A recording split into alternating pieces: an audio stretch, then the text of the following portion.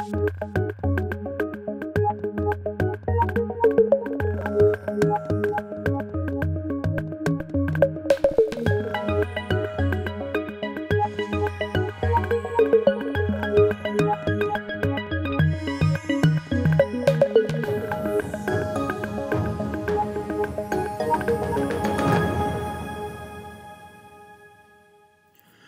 my name is Larry Martin and I'm a solutions consultant with Beyond 20.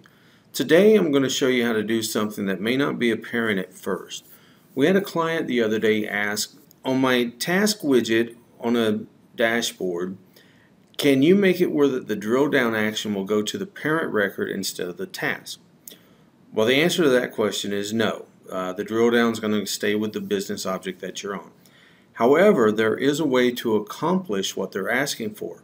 And some of you are going to be like, oh yeah, you could do, well, what you can do is you can add a context menu action on the grid that will allow you to run a one-step that'll go to the parent record.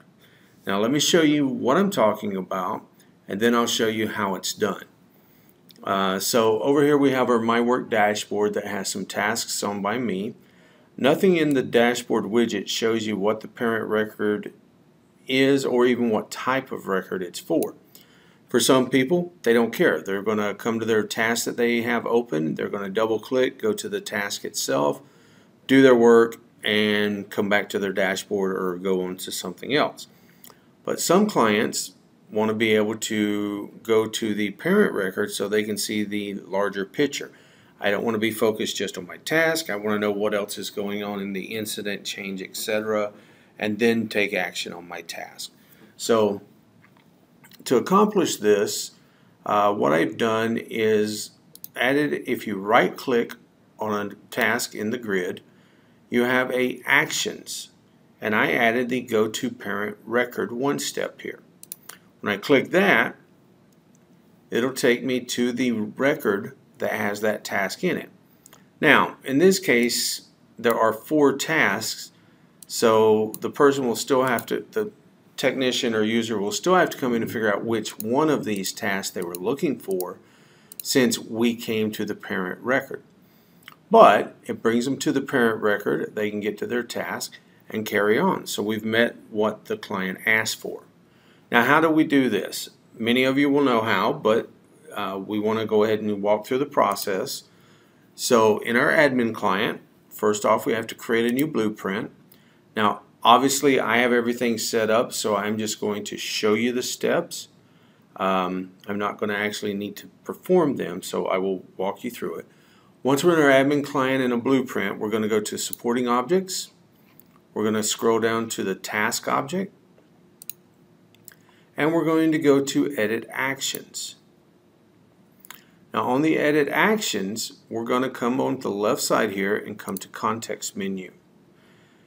Then we're going to add an action, add a one-step action, and that's going to be this go to parent record, which is a one-step that I created. So we'll come in here, we'll choose one step, and we'll create a new one. Now the go to parent one step is fairly simple. It's a single action. Now in your environment you'll probably want to expand this out for however many objects you have actions on or tasks on. I just elected to do this on incident, but you'll notice I've got an action condition so that I have this built out and ready to support tasks on change and other objects. So we'll add a go to record. In this case I'm looking at incident, so first thing is my action condition is only run it when the task parent type is incident. So this is for incidents. I would duplicate this and change the action to be when parent type equals change request, etc. And then in the steps, it would obviously in this go to parent incident. Business object is incident, and the record ID is my task's parent record ID. And then we want to make the new record current so that we go and we actually stay on the incident or the parent record. To do this, to add in the, like for change requests, we would simply copy, and our action condition, we would change, we would change that to be task parent type.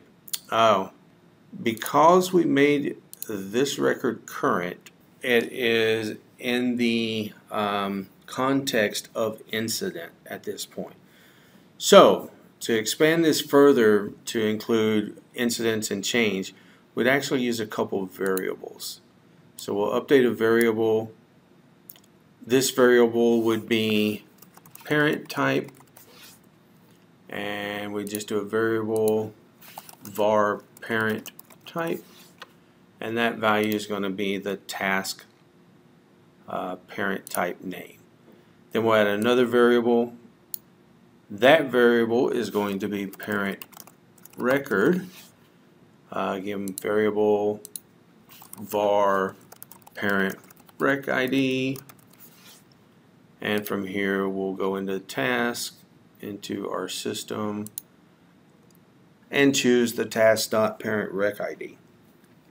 Then we would make a couple of changes here. On this one, we would change the action condition to look at the variable instead of the task object. So we would change this to be variable parent type equals incident, because again we're going to change context after the first one, so we want to make sure that we can do that. And then we're going to say our business object is incident, because we know that if our parent type name variable equals incident, then we're on incident.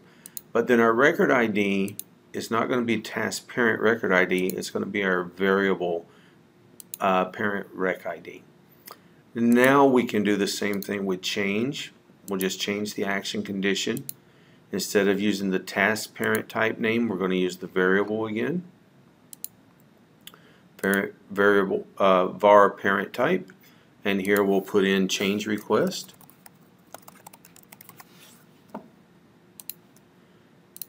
And then we'll change our business object to be change request. And our record ID again will be the var or variable var parent rec ID. We still want to make it current.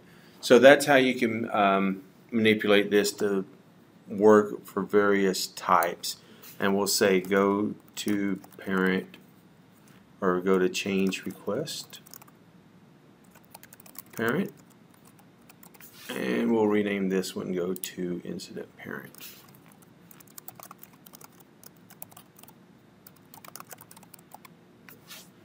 Once you're done, you can save that, publish it, and you will now have your grid set up. Obviously, if you have more object types that you need to do go-tos from the task, you keep extending that out. Anyhow, I hope you found the video useful. Please subscribe to our YouTube channel. We produce these videos every week showing you a different little something in Cherwell. If you have questions, you can leave us a comment in the channel, or you can tweet us, send us an email, etc. Someone will then either reply to you and or will produce a video showing you the answer to your question. Thank you.